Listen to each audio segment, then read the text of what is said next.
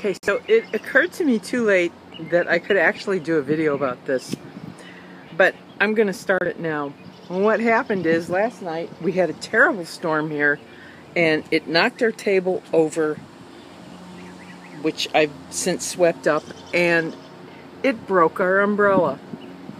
So I am attempting to fix it, and what I have done so far while I'm out here with my beer and my music is I am sewing things. It's kind of hard to see, but this part right here cracked off of, look, it's blowing in the wind, cracked off of this part down here because it's supposed to all be one big long metal piece. I should turn it this way. I'll turn it this way. It should be one big long metal piece with this hingy thing in the middle, and it goes all the way down to the end of the umbrella. But the umbrella's been knocked over so many times that finally last night it just cracked the metal. So what I'm doing, in case this ever happens to you, you can fix it, is I've got some very old, well, it's not very old, but I have in my sewing kit kite string, because the kite broke, but, you know, save the string because it's really, really, really sturdy, and I've got the string in here, and what I'm going to do is, you can't see it,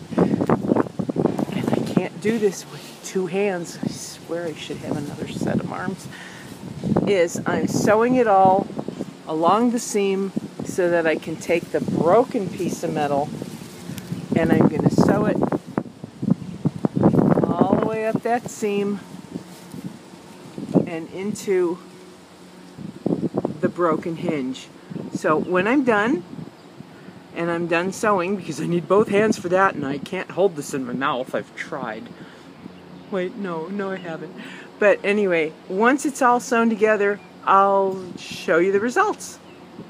Okay, so not quite what I had expected, but I think the problem here is this goofy hinge, and I'm gonna have to try to figure out how to get these two pieces to be straight and how to keep this bar inside this thing right here, this thing here. So I may have to come up with something else because it's not it's not working. If I figure that out, I guess I'll post it. But anyway, it's better than it was, and I'm going to try to salvage it because, turn it this way.